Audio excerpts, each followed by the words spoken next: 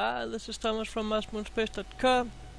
I am looking at a Gigapan uploaded by Neville Thompson here, and take a look at this one. This one is a great one.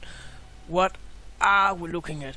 My very first thought when we saw this object here, as you can see, here is the original, here is the enhanced, was that looks like a robotic arm with a hand on or something. That looks like a pipe that was attached to this one here. That looks like you have your thumb finger here and the rest of the fingers up here. And of course I found something on Google. I went in and Googled robotic arm and got some of these pictures here to compare with, and this one down here I like the most of these. This one is also a good one, showing the arm here, and it looks pretty much like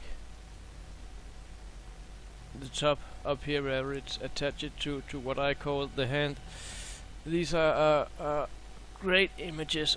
I would really like to have your thoughts on this one. Are we looking at parts of robotic equipment, an arm and hand, or is it just a trick of light from a rock that looks like a pipe, metallic pipe with a hole through it attached to a rock that's just looking like a hand by coincidence?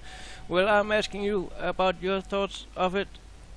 I made a little artistic rendering here about what it might have looked like if we had had a clearer picture. This is not the best Photoshop I made, but it's basically telling what I see here. I see some fingers, and I see the thumb on his right hand, and the fingers that are bended a little bit. This is a great run, a really great one. I would like to take you to the Gigapan to show you where on the Gigapan you can find this, so you can see it for yourself. But before we go to the Gigapan, I would just show you another little anomaly, also from the same Gigapan. This is this one, and this is an odd one, because what are we looking at here? If you look over here, I've painted it gray here. It seems like there is a round object, and something is attached in front of this round object, and it looks like it had two eye sockets, eye holes, and three small holes here where what looks like a nose are. Is that some kind of mechanical equipment?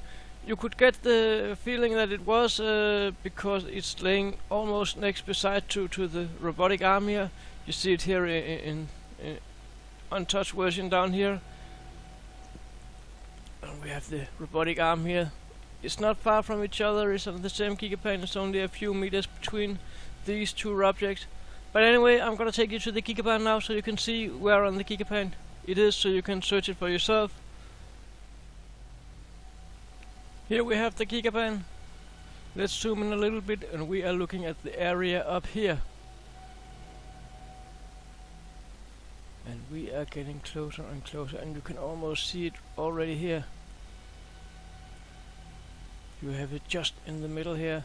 This is the object we were looking at. And this is the closest we get on the Gigapan. If you get too close, it will be too blurry, so I'm gonna go out here and look at it from around here. This is an awesome one. It does look like some kind of robotic arm equipment, something like that. So, what I will ask you to do is to go search the Gigapan. You can find the link to the Gigapan in the video description here on YouTube, or on MarsMoonSpace.com, or on the UFAH page on Facebook.